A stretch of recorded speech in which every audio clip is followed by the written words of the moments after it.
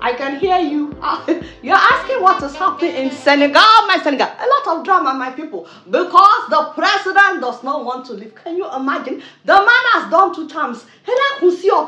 But obviously it is not enough. After amending the constitution in 2016 to reduce the presidential term limit from 7 years to 5 years, he hinted that time that his first tenure of 7 years technically did not count since they just changed the term limit. We were like, stylishly trying to extend his stay in office beyond the constitutionally allowed term limit. The people fought back. They said the devil is a liar. And then after that, every time they asked him during his second tenure, how are you doing 3rd term? The man will say, you will know when the time comes. You will know. But in July of 2023, he said that he will not be running for a 3rd term. Everybody felt relieved. They thought the battle was over. They were like, Alhamdulillah, Egbolon Tobi. Ashe, he has other plans. Now, what is paining me is that when the former president tried to do a 3rd term by fire by force, Abdullah Iwade, this man was one of the people that stood against him, that condemned him. Who knew he would pull the same card? 3 weeks to election, the president cancelled the election until further notice.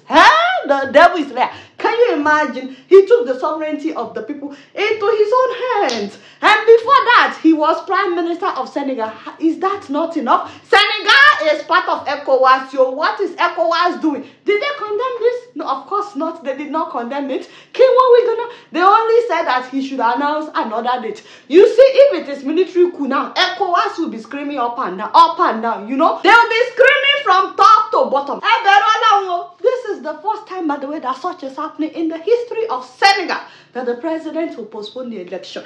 This to election, he has already jailed the most popular opposition figure. That is Ousmane Sonko. That is why people protested in June. 12 people were killed because this man sent the police after protesters. Can you imagine? In fact, the court has barred Sonko from running. Is that not enough? And as people are protesting this election postponement, once again, he sends the police out there shooting tear gas at his own people because they are protesting, asking for their rights. The one that is even doing me scan right now in the medulla oblongata of the very level of my photosynthesis is the fact that this man has got mobile internet in Dakar. Can you imagine? And the lawmakers are there considering extending his tenure. I said, where is the fear of God? Again, we've seen so many coups happen in different African countries lately. If you ask me, this is one of the reasons, leaders that don't want to leave. And they will say that they are democratic. No wonder Niger, Mali, and Burkina Faso said that they are no longer part of ECOWAS. They said that they are leaving,